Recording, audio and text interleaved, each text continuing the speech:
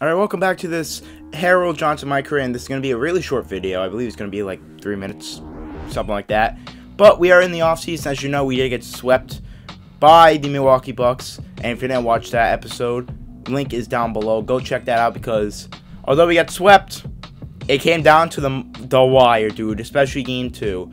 But we are in the offseason, and here is where you'll find out whether we'll be staying with OKC, who just got the 11th pick via Denver, or will we be leaving OKC? I already told you last episode, I'm not leaving Chris Paul. Chris Paul and I stay together whether I leave OKC or not.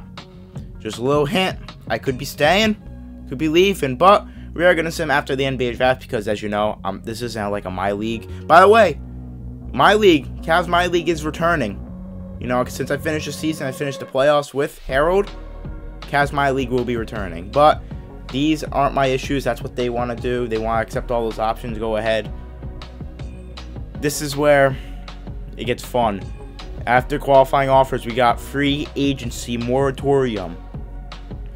And after the moratorium, Mr. Harold Johnson will be getting traded to the Miami Heat for Dion, a 2022 first-round pick. Neferli Dante, their first-round pick. Dion's coming off of a career year, 16.5 points, very efficient shooting, not from the free throw. They'll be getting the 75 overall, the 16th pick, a center, KZ Okpala, a young 6'10 small forward, and James Johnson. Dion and James have expiring contracts. So, Thunder are giving up Chris Paul's contract, but they have to give up Harold Johnson, who it was their best player, the Rookie of the Year. Yeah, Harold Johnson is a member of the Miami Heat. Kevin Love, Steven Adams, and Gallinari will be traded away from the Thunder. I will make sure of that because they're not going to be contending. Yeah, unbelievable. I have joined the Miami Heat with Chris Paul, Jimmy Butler, Bam Adebayo. You're going to see the team. It's filthy. They are my favorite team in real life. Harold jumps up to a 94 overall after starting the season at an 87. Jimmy is a 92 at 30 years old. That duo is going to be nasty. Chris Paul's an 86 overall. He, I guess, went up. Bam went up 4 attributes. Hero went up 5. This is our bench, by the way. Hero Winslow went up 1. Nunn went up 11.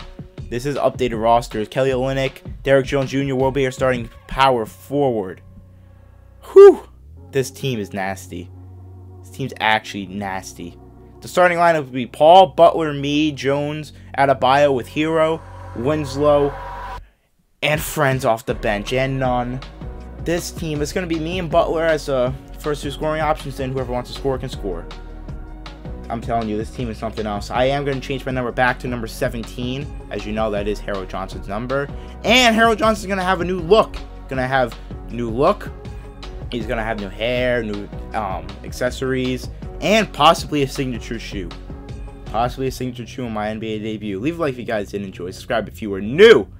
G mother effing G.